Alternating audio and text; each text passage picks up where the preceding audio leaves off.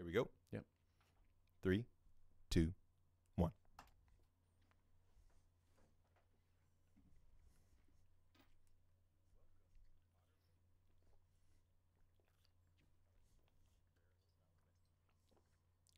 I'm Todd Sylvester. And I'm Stephen Sylvester. It's funny how much I do like tools and stuff.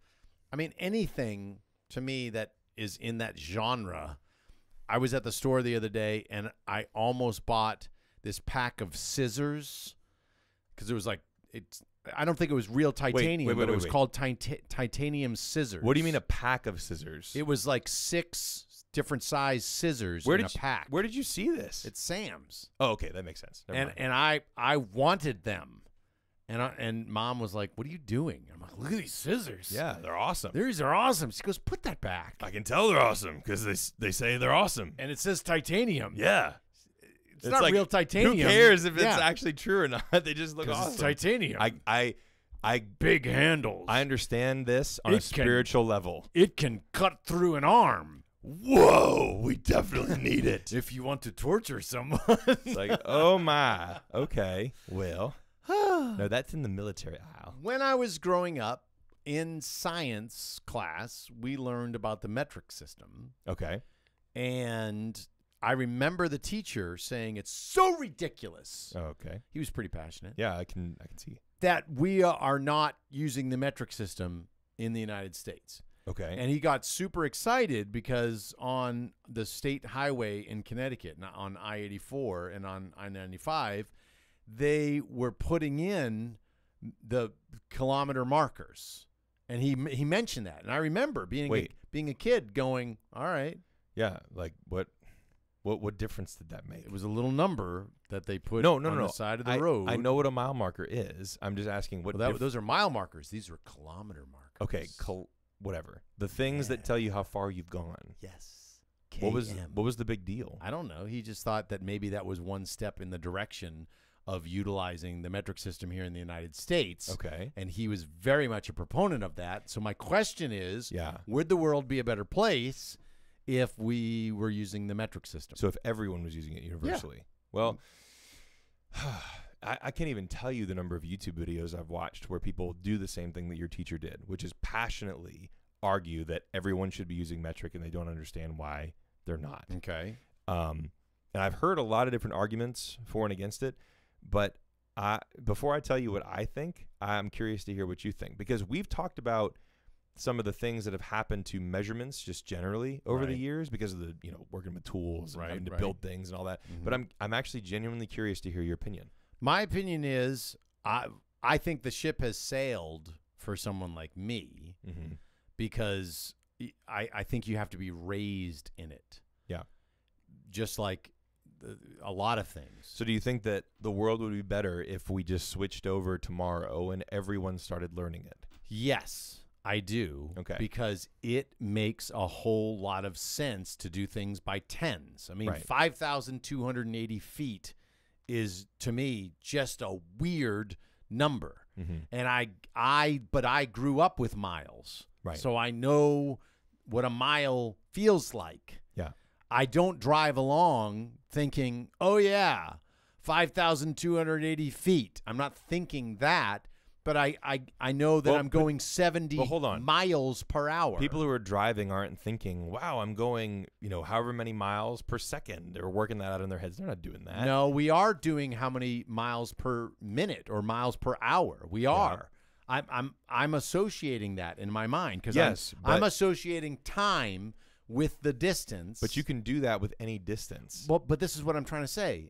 Since I grew up with miles, I know them, and they're comfortable for me. To adjust to kilometers would take a little bit with me. Yeah, so maybe the ship has sailed for you. That's fair. But you think your opinion is that the world would be better if we switched over to metric. Absolutely. I mean, to think about like 128 ounces, that doesn't make a whole lot of sense. But I know the size of a gallon in my head about like, oh, yeah, that's a gallon. Yeah. And then I thought maybe we were going in that direction when they had 2-liter sodas. Like, oh, okay, now we're moving into the direction of liters. And liters make sense. Yeah. I mean, cups and ounces for and serving size. tablespoons. That's why they did that. It's because of the general size of a liter is closer than a quart or whatever they were trying to sell things in a certain size that were liquid. Right. So this is my counterpoint, because I actually don't think the world would be a better place if we switched over to metric. So part of it is the thing that you just mentioned, which is that so much of the world has seen the English imperial system be the way that people measured things, all kinds of things, for too long now. And because of that, even though there are obvious benefits to everyone using metric, and there would be some things that would have to change, but it's like ultimately I think you'd end up with a better system. Practically speaking, it's too late. And because it's too late, trying to force that is the wrong thing to do. Okay. Because I think what would happen... And you don't think that we could just ease into it? Like have both at the same time? I you don't. know, like when you go into a store and it has the signs in English and Spanish? How long have you had kilometers and miles per hour on your car speedometer? Oh, as long as I can remember. Yeah. And has that changed anything about the way that you perceive distance? No, I pay no attention to the kilometer numbers at all. So I think this is what would happen. Everybody who is still used to using the imperial system would just continue to do it. Right. And everybody who is not used to doing it might be able to switch over. And then you would have this problem immediately. You would have communities of people who are measuring things, and not like outwardly necessarily, but they're thinking about, excuse me, volume and distance completely differently from one another. Yeah. And so you would end up having crossed wires. Like, think about this. How much has a 2x4 changed in the past 100 years? Oh, 100 years, it's changed vastly. 50 years, not at all. Okay. So 50 years, we've been able to keep it basically the same, right? Once everybody arrived at that standard and it was able to be measured accurately by a lot of people. So now we're in the weeds in terms of things are being measured this way. Everybody's using it in all levels of industry. Yeah, so in 8-foot distances, you're right. So 100 years ago, if you wanted to do the thing that you were just talking about, it might have been possible. But now it's too late. So that's one side of it. And I do agree with what you're saying. But I didn't even think about like building stuff. Yeah. Is on things that were built on 4 foot, 8 foot, and so you'd be 16 inch. And what if something's already been built to spec in a completely different system of measurement? Then what do? Wow. You just get close, but you can't do exact measurements. And we're talking about manufacturing. We're talking about, and look, fair enough if the parts are, and this is another thing too. This was the second point that I wanted to make. There are already countries that are using parts that have been made with two different specs that can work together because they know exactly where the breakups are, because they can measure down to that level. So, like, for example, a robot that builds cars that's using both European parts and Asian parts. No issues. Right? No issues whatsoever. Right. Or something that's using American parts and parts from, Australia, or I guess they use the metric, whatever. So that already happens, and it's not an issue, or if it is an issue, it's not enough of an issue for people to notice that it's happening. Gotcha. So if that's the case, then other than the fact that we like the idea of round, even numbers, we like the idea of things that increase by tens in a way that makes sense. Other than that, what's the purpose of switching over? No, that's a good question.